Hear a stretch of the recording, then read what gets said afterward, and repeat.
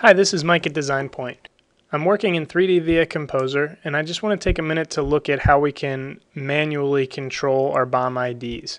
So if you've worked in Composer before, you're probably familiar with the BOM workshop, and we'll go ahead and use that BOM workshop to generate our BOM IDs based on comparing the properties of the parts or the actors.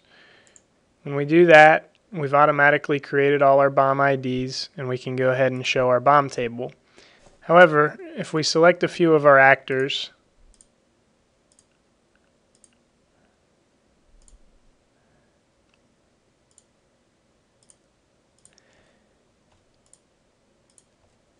and we create callouts for those, notice that the BOM IDs are not ordered sequentially because we created them based on looking at all the parts and looking at the properties rather than the position of those actors. So let's go ahead and just put these BOM IDs across the top.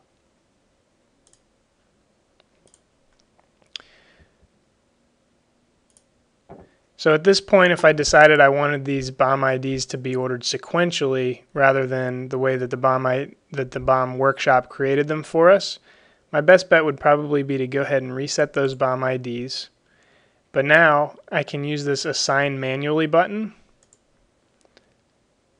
and as I click on my different parts, it's going to go ahead and create the BOM IDs sequentially in order. The other way that we can do that is simply by clicking on one and overwriting the BOM ID property right here.